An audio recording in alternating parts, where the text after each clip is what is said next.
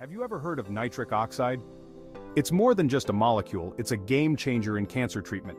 Today I'm diving into how nitric oxide can help in the fight against cancer.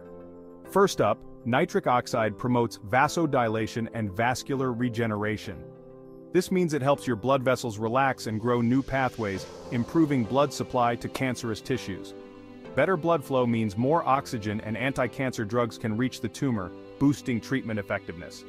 Secondly, increasing blood supply amplifies the impact of anti-cancer treatments.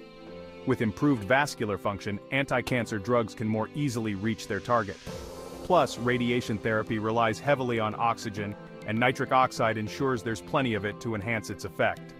Next, nitric oxide can directly induce cancer cell death. It damages the DNA and protein structures of cancer cells, leading to their destruction. This cytotoxic effect helps in slowing down cancer progression. Another incredible benefit is the activation of the body's immune response. Nitric oxide boosts the activity of immune cells like T cells, NK cells, and macrophages, making them more effective at attacking cancer cells.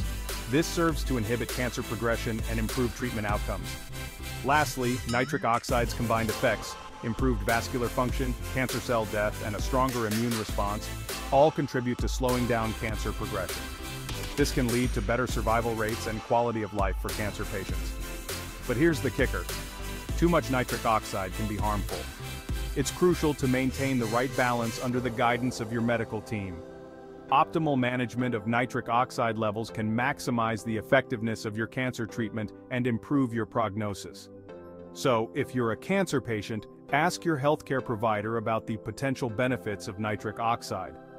It might just be the boost your treatment plan needs. Stay informed, stay hopeful, and keep fighting. Thanks for watching.